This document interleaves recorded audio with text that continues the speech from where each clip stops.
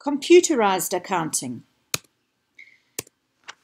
Basically, in the old days, everybody used to record their stuff manually using pen and paper in great big cash books and ledger books, etc.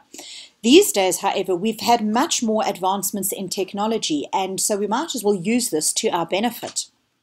Specifically, software is used in order to make the tedious entries much more efficiently.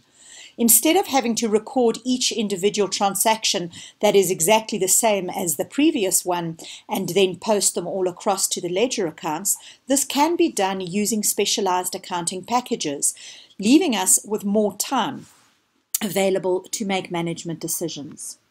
Spreadsheets can be used, such as Excel, for small businesses, particularly businesses that are just starting out and don't need to have very detailed records, and they also make an excellent budgeting tool. Small to medium-sized businesses will probably find packages such as QuickBooks or Pastel better and more suitable for their needs, as they are a little bit more detailed and will be able to track their customers and their inventory, etc.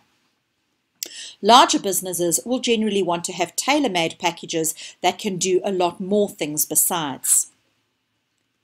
For processing the transactions, you need to remember that the basic concepts are still applied, even when we are using computerized packages, and so therefore they must be understood. I realize it's very easy for you to think that because you can do everything on the computer, it means you don't need to understand the basic concepts. However, this is completely wrong. You actually need a better understanding of the basic concepts in order to make sure that your computerized system is set up and working properly. Firstly, it's very important that you classify your accounts correctly so that the financial statements are correct. For example, if you take an asset such as equipment and by accident when setting up your chart of accounts, you classify your equipment as an expense, this means that your statement of income will actually include that equipment cost as the expense, and therefore your profit will be greatly understated. Obviously, it should only be depreciation that is treated as an expense, and the equipment itself should be shown as an asset, in other words, capital expenditure rather than revenue expenditure. When we use computerized packages, it means that we've got more time available for meaningful decision making. Remember that the point of accounting isn't just to keep facts and figures locked away in a book, but actually is to provide information so that you're able to use it to make meaningful decisions. And using computerized packages and different software packages means that you are actually able to have more time in order to do this.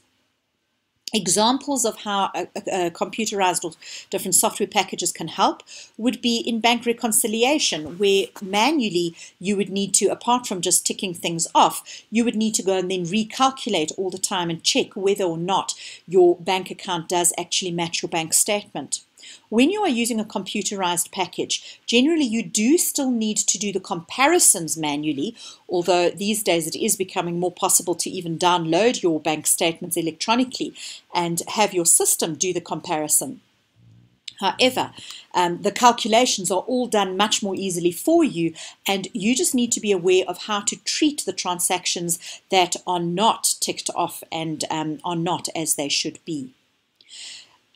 Software packages certainly make managing debtors much, much easier. And this is a vitally important role that is played here, because if you don't manage your debtors correctly, your cash flow will be in jeopardy. Remember that you need to be able to get the money out of the debtors or your receivables if you sell on credit. And if you happily sell on credit and you don't bother to follow up, you won't have the cash available to go and buy the inventory that you need, nor to pay your suppliers as you need to.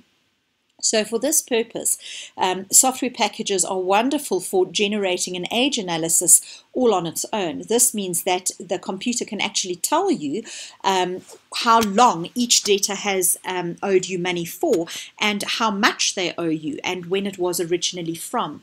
This helps you to understand who you need to follow up with and where you need to make telephone calls or send personal emails or maybe even get the lawyers involved if you need to. It'll also help you to send out statements timeously at the end of each month, because the computer can generate these statements at the press of a button and email them out rather than having to be done manually. Value-added tax is also something that can be quite problematic and rather cumbersome to deal with when you are working manually. It's much easier to let a software package calculate your VAT for you, although you might decide to do certain calculations as a double check, because it's very important, obviously, to get your VAT correct. Your software packages will very often also be able to generate VAT reports so that your VAT returns are much easier to complete.